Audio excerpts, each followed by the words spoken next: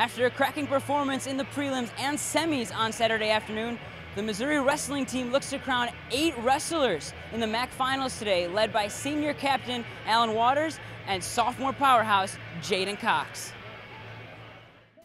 It was an electric atmosphere at the Hearn Center Sunday afternoon, and there was no better leadoff man than senior skipper Alan Waters, who got off to an early lead through this lightning speed takedown, followed by one of his own signature escapes to cruise to an 11-4 decision victory.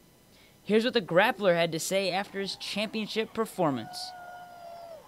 And I came here to score points. Came here to get tech falls, get pins. I think I got two tech falls in my first 2 matches, and so I think it's good. I've really been opening up a lot more and scoring some points. So it's really exciting. We're not overlooking anybody by any means. We're really trying to shooting for that national title, but we're taking it one step at a time, one match at a time.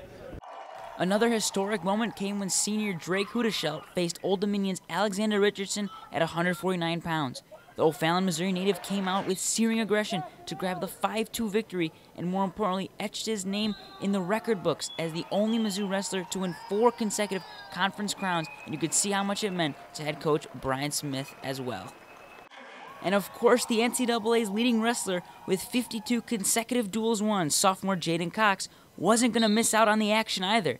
However, Cox faced Ohio's Phil Wennington, only one of 2 wrestlers to have ever beaten the national champion. But Cox made sure he controlled home court this time with an escape and this crowd-buzzing takedown. Here's what he said when asked what it meant to him and the team afterwards.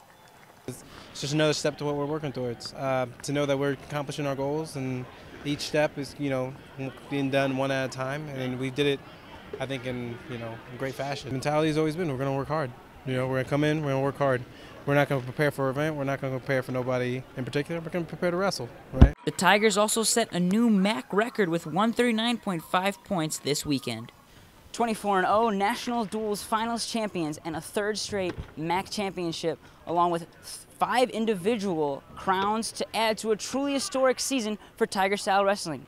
In 2 weeks' time, Missouri will travel to St. Louis for the NCAA championships in search for an undisputed wrestling treble.